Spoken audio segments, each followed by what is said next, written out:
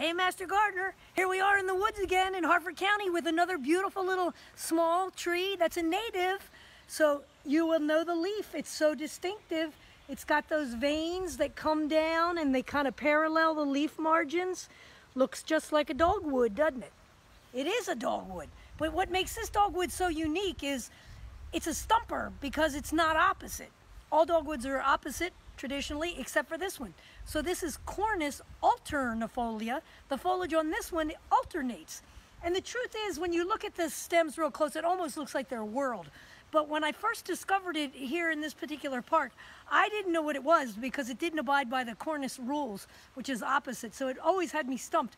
But wow, have I learned what a beautiful little tree this is. And it's native to this area. Wherever you find it, from up in the Canada region all the way down to Georgia area, wherever you find it, it's never common.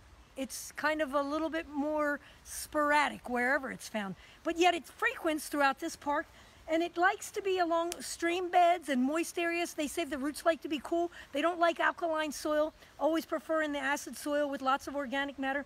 But I was looking today at the Morton Arboretum, they listed as 4 seasons of ornamental interest. That's a high ranking. Like, yo, how could that be? So obviously one of the ranking reasons is in spring. It gets this pretty little cyme flower, which is yellowish in color, yellowish or whitish, very flat little traditional looking, if you know some of the dogwoods, and fragrant. But most of the books list it as unpleasing. But actually it's pleasing. So I have one in my yard now. They're resistant to deer, but guess what? The buck rubbed its trunk. So it may be resistant to grazing by deer, but it's not resistant by the rubbing. So I love this little tree. And it's really a tree that can be grown in a small garden because it only gets 25 feet, partial shade, moist garden. So if you had a little tiny alcove around your house or you had a little bit shady spot, it's perfect for that. And the other reason that it makes a 4-season ornamental interest is the architectural branching, which is very, very, very horizontal. And not only that, it has the traditional dogwood, which is called symposial branching, which means it's kind of Y-shaped, so kind of like my hand sticking up here.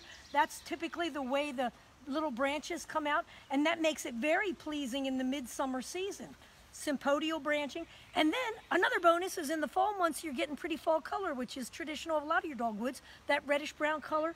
The stems are kind of helpful to distinguish it too. They're green in the summer, and then in the winter months they're a reddish brown, sort of a wine burgundy color in the winter months. But really an awesome tree. This one is probably at least 25, 30, it's almost 30 feet here, and it's right along this little stream. And it is really in its prime right now, starting to lose. You get about 2 weeks at the most of these pretty little flowers, but an awesome little native tree, and I just wanted to share it with all of you. Yahoo!